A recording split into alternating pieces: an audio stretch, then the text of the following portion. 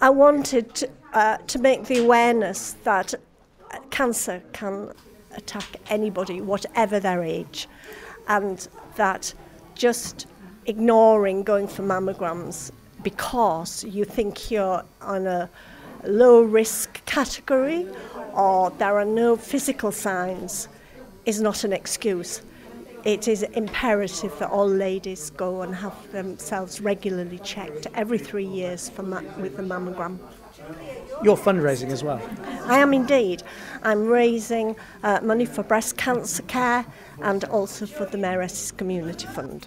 And how's that going so far? It's going quite well. I think it's probably in the region of around £700 at the moment, so I'm thankful for that. But that wasn't the main reason for doing it. The main reason was awareness that people, although it is a good idea to regularly check yourself, it's not sufficient. And what's the support been like? I mean, there was a good number of people here today. Oh, the support's been magnificent, especially from the civic office within the town hall. They've been behind me. But also, I mean, I can't thank the Magnolia Centre at York Hospital for all they have done. They have been tremendous support. How are you feeling about your new style now then? Oh, I feel fine. I feel I'm in control.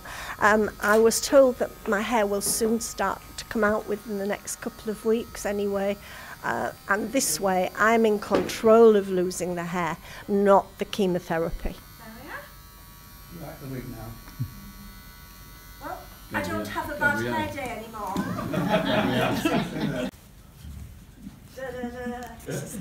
I haven't seen them before. Come on.